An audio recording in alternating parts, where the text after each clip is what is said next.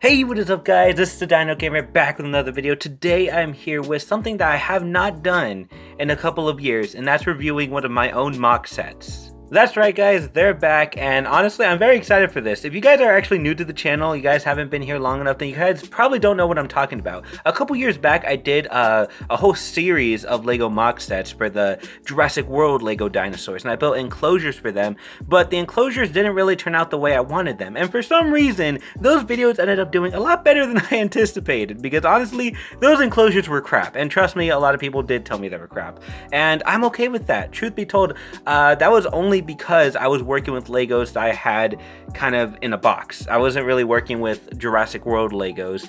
So this time actually for the Fallen Kingdom dinosaurs, I am working with the Legos in the Lego sets. So as you guys can see, you could probably already tell that this all these Lego pieces are from the Indoraptor Rampage at Lockwood Estate Lego sets. So I basically took all the pieces from that set and made one giant enclosure to keep the Indoraptor in. And basically we're just gonna go ahead and review it today and see how I did. So without further ado, let's get right into it. So let's go ahead and start with the front gate. Now the front gate was probably one of the harder things I've had to work on.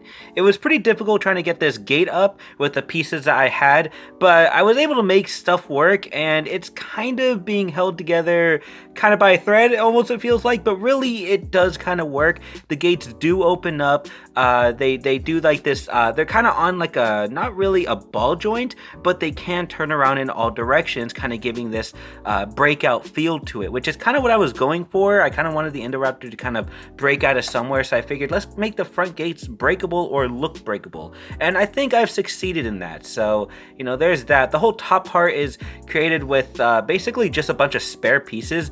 This was actually, you know, fun fact, one of the last things I ended up building in this entire set, so I was kind of running out of pieces, so I just kind of used whatever I had to create that top part. Next to the gate we have this small room that I kind of intended it for it to be like I guess a room meant for like an exclusive room to get like a closer look at the Indoraptor. You had to pay extra in order to get in here, you know, get a like front row seats kind of thing. I ended up using like the skyline window to you know, as like the window to kind of see, like it kind of reminds me of an enclosure window, and it's just a very small tiny room, just a little added detail there that I just wanted to put in.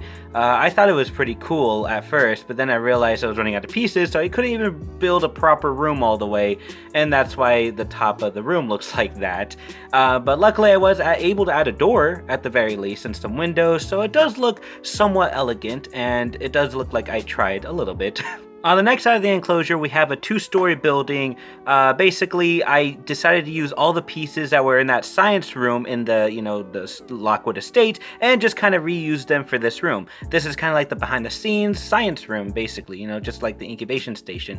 As you can see, you have the umbrella, you have the incubation station right there, some of the computer tech, I guess. I'm not really sure what that is. You have the Indominus Rex bone right there. You have Eli Mills, I think that's it. I'm not really sure. You have the magnifying glass right there, and of course we have the computer, and in the back, as you can see, there's that little box that holds the egg. It's really dark. I'm sorry that you can't see clearly. I tried zooming in at this point and it did not work, but you know what it is. And then of course we have the desk that was in across from Maisie's room in the building. And on the second story is a very plain kind of viewing station kind of thing. You know, you have Gunnar Eversole right there with a baby dinosaur. It's a very simple build, not too happy with it because it's too simple. I didn't really even think about adding a second story until I was almost done with the set, and I realized I had a lot of pieces left, so I decided, okay, I'll just use the rest of these pieces to just kind of add on to the enclosure, and I ended up building just a second story viewing station kind of thing, you know, basically just an extra place where you can just view the Indoraptor, get a closer look at it, and I really don't like it.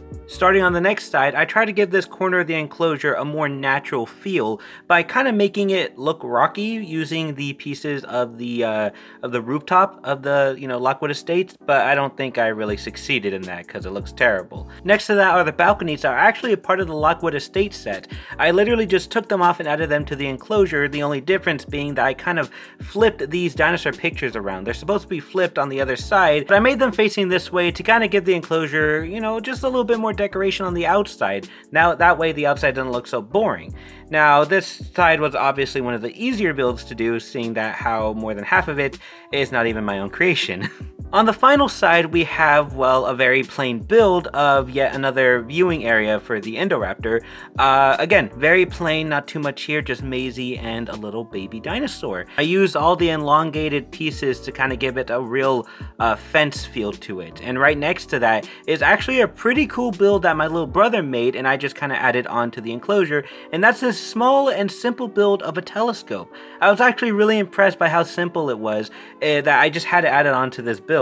I guess I'm just impressed by how something so small using so little pieces can look so much like the actual object. I also like the fact that it's sticking to one basic color scheme, being white and beige. Or tan, or whatever that color is. And that's pretty much it, guys. This is the final corner, which is basically nothing. It's just a very plain build. At this point of the build, I was trying to use the rest of the pieces that I had, because my goal was to use every single piece of the Lockwood Estate Lego set. And, well, I don't really think I reached my goal. But nonetheless, I did try my best, and despite the amount that I actually have in the bag still left, I think I did a pretty good job adding as many pieces as possible. But now we're going to go ahead and view things from the Indoraptor's perspective. I almost said Indominus Rex. And we're going to take these guys out and take a look at the inside of the enclosure. As you can see, we're going to go ahead and just start with the gate. And already you could tell that there's not really too much of a difference with the gate or the rooftop. There's basically just the same thing as it does look in the front.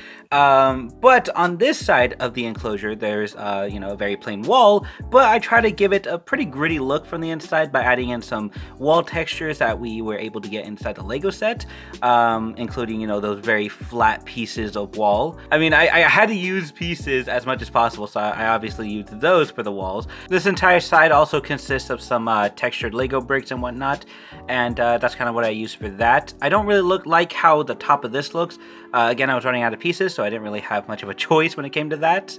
Well, I guess I did, but the outcome would have looked uglier than this, surprisingly enough. I also put in decorations on the inside of the enclosure because, you know, I felt bad for the Indoraptor having such a boring enclosure from the inside, so I decided to put this up. Really, this flat piece of wall is just covering up some uglier walls that have a bunch of pieces just kind of all over the place. If I take it out so freaking clumsily and breaking everything in my way, you'll see what I'm talking about. There we go. As you can see from that, you know, wall, I would have much rather have that up than just kind of keep this the way it was, because it just kind of looks ugly and all over the place, and I figured it would just be so much easier if I put something to cover that up. Next to that, we obviously have the balconies from the Lockwood Estate set with the pictures flipped because I wanted people to see them from the outside. And of course, we have this plain wall right here. I don't really like how the top of that looks. It is so crap. I really do not like that. As you can see, again, I was trying to use as many pieces as I possibly could for this set. So at this point, it just started getting a little bit ridiculous, and I was just using a bunch of pieces for nothing. And that's when I broke the the telescope. One thing I do know I did good on was making the set spacious for the Indoraptor, because in the previous mock sets that I made, I got a lot of complaints on how small the sets were and how little space the dinosaurs had. And you know what? You're right. Again, the sets were not really that good. But as far as this set goes, it's pretty spacious. I really do like how, you know, much space the Indoraptor actually has, and you can actually kind of move it around, which is something you don't really get in a lot of Lego sets. I also decided to put the Triceratops skull in there, kind of indicating that it, you know, it's being fed. I tried to leave it just laying in there, but it wouldn't stand up upright, so I decided to just put it on a platform, you know, the same thing it was kind of on before. And there you go, guys. That's pretty much it. That's the entire Indoraptor mock set. I hope you guys enjoyed this.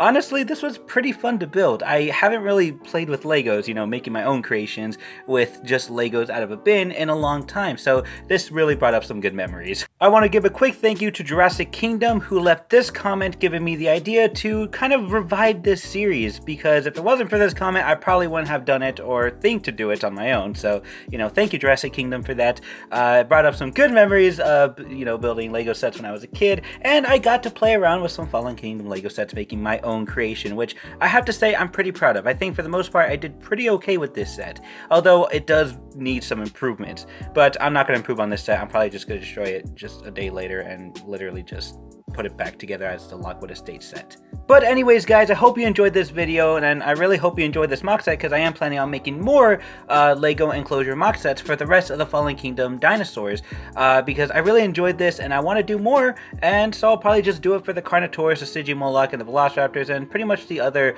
Fallen Kingdom dinosaurs that we have, and maybe when the new Lego sets come out, you know, the ones for the Secrets of the Isla Nublar TV show, or movie, I really don't know what it is, I'll do Lego MOC sets for them too. It might be a while until those come out though, because technically this video was pretty delayed and I was supposed to have a whole planned schedule with these MOC sets, but it never worked out, so I do apologize for that. I do have other stuff planned, so I won't get to these videos right away. It could be weeks until you get another MOC set video, or it could be months. I'm sorry guys, I just don't have a planned schedule when it comes to this kind of stuff.